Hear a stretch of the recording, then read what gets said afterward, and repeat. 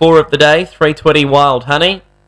And they're all set, green light on, ready to go, the 4th of 8, the Midweek Meadows. Set. Racing, Wild Honey, jump well, Eurippa Pippa left quickly, stays up the track leading over Cinnamon Rose. Wild Honey's just getting held up between runners, switched over heels and checked to last.